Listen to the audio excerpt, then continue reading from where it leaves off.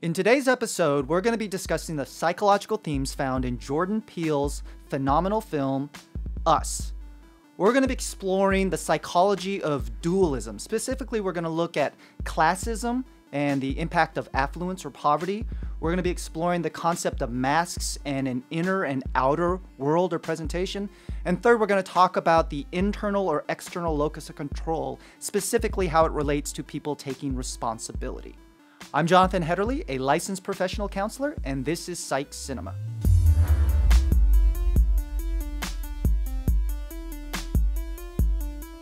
Psych Cinema is Shrink Tank's video series where I explore the psychological themes found in the films that I watch and love. With Jordan Peele's Us, we follow a family of four as they get terrorized on vacation by their exact doppelgangers. But let's specifically look at some of the psychological themes found in dualism or duality, because doppelganger literally means ghostly double. And this film, before we dive in, there are major spoilers. It's hard to talk about the psychology in this film without giving away spoilers. So if you're one of the few people that haven't seen Us yet, pause this video, go see it, come back, watch this video, and then go see it again, as I plan to do myself. So when we talk about dualism in a lot of ways signifies something that's having two parts. I use the concept of two sides of the same coin often in my therapy sessions with my clients because it's looking at oftentimes two things that are separate but have some type of relationship or connection to one another. So whether we talk about the duality of man in terms of the capacity for both good and evil, if we look at other concepts like Carl Jung talked about how the mind over the body, and there was a duality relationship with that. And with those, and we see this in the film, there's a key concept of connectivity between these two separate entities or concepts. And in the film, Us, they use the term tethered. And so one of the big spoilers of Us is not that there is a doppelganger family of our protagonists, but that every single person in America has a doppelganger, and that there is an entire population of tethered people that have been living underground. What are you people? We're Americans. So thematically, when we look at the psychological concepts with this film, the first thing that sort of arrives is this idea of classism. You have literally an upper class of people and a lower class of people. And when we think about that and you look at the film with the tethered folks, they lack agency. You see throughout the film, they behaviorally mimic their doppelgangers or their replicates up above the surface. They lack language. They're just sort of behaviorally controlled by the actions of what's happening above the surface. And yet they know, because of the protagonist, Hetterly, they know that they have a duplicate up above. And so in a lot of ways, we think about when it comes to affluence and privilege versus poverty, when it comes to classism, is oftentimes the lower class is very aware and even dependent at times of the decisions of the upper class and those with power and affluence. But as we see thematically in this film, is that those that are above the poverty line, those that are very affluent or fortunate or have circumstances working for them, more often than not, they are completely oblivious to those that are living with a life or means beneath them because they're so preoccupied by their own comings and goings because their lifestyle has afforded them that ability to neglect or forget or not pay attention. And so when you think about, from a psychological standpoint, how that can really shape a person's outlook on their life, someone with affluence and privilege, what they might deem as struggles and sometimes the difficulty that they might have with empathy and really understanding the plight of people with less fortunate circumstances. It's also really easy to consider the tethered, the people living beneath, the underclass, how they can easily also be both seduced or obsessed, envious or jealous of the upper class, and again have their focus so fixated on that. And so when you think about again, dualism, you have this upper and then this lower. When it comes to class systems, with these doppelganger, the tethered that live beneath the surface, literally live beneath the surface of America. And then you think about, when it comes to dualism, this concept of masks. And so masks, instead of the class system of upper and lower, now we're looking at outward and inward. And we see this really represented in a number of different ways in this film. First and foremost would just be the youngest son and then his doppelganger. Both of them wear masks.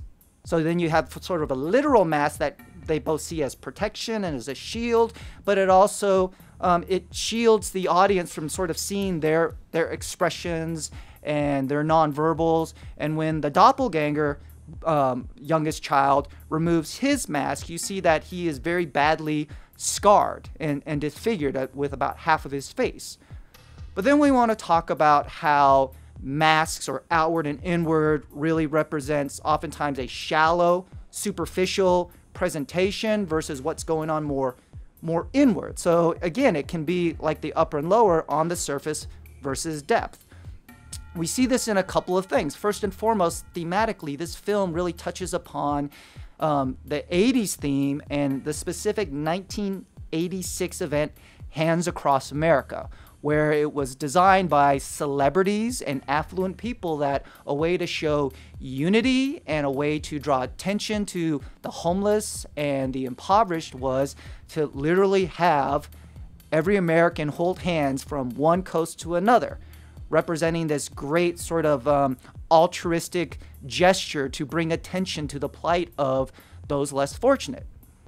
And for those that were aware of it, or even those that weren't aware of it, Hands Across America I think is a textbook example of something that on the surface really represents or looks noble, admirable, but the question is, did it really make a significant impact to the larger systemic issues at play, whether it be poverty or homelessness? I'd probably argue it didn't. So again, you have this sort of shallow, superficial, external, a mask versus the depth. And oftentimes, a lot of charitable actions are really mostly for show, and really, they really don't make a lot of sustainable, impactful change. So then again, you have this mask, this idea of outward, inner, shallow versus superficial. And then in the film, there's also a lot of imagery or alluding to Michael Jackson. And so you have young Adelaide, the protagonist, wearing a Thriller t-shirt. And again, based upon what we know about the film, and I'm going to go into some deep spoilers here, all of the tethered people, when they rise up, they're all wearing red jumpsuits. They're all wearing one glove, similar to what Michael Jackson did in terms of the height of his popularity in the 80s after Thriller and right before Bad.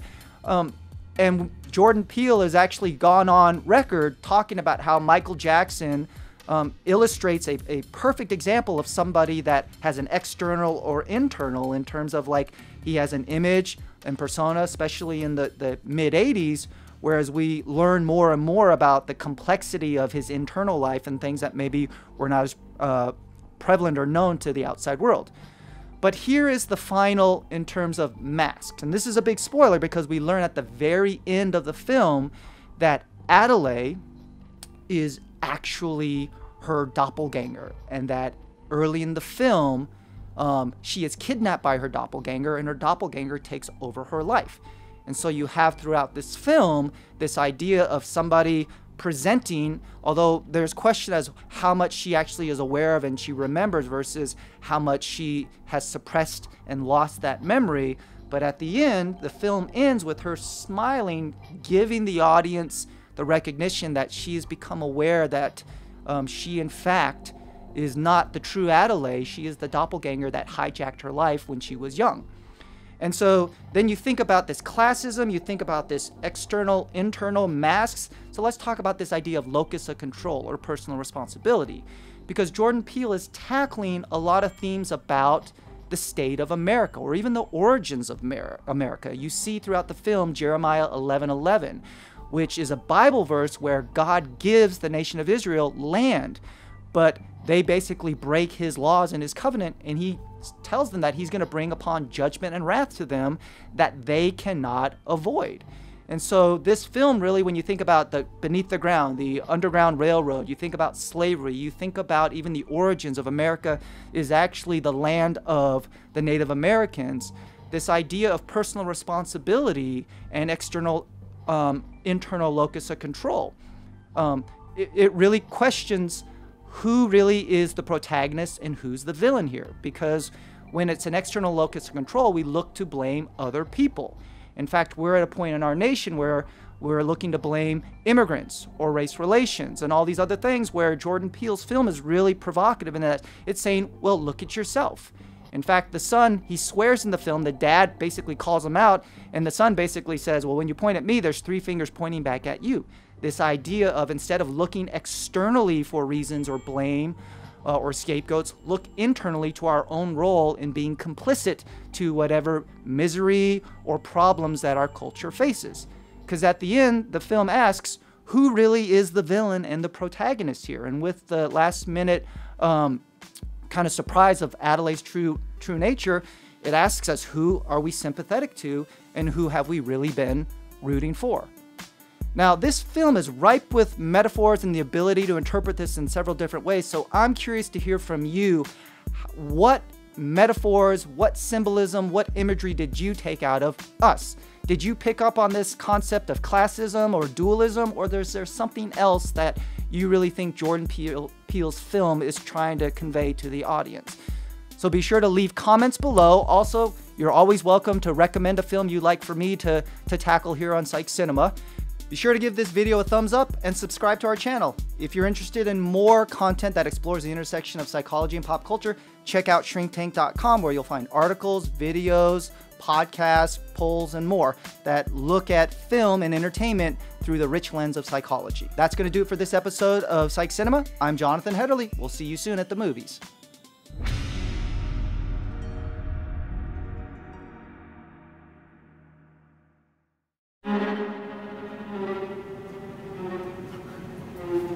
Cut.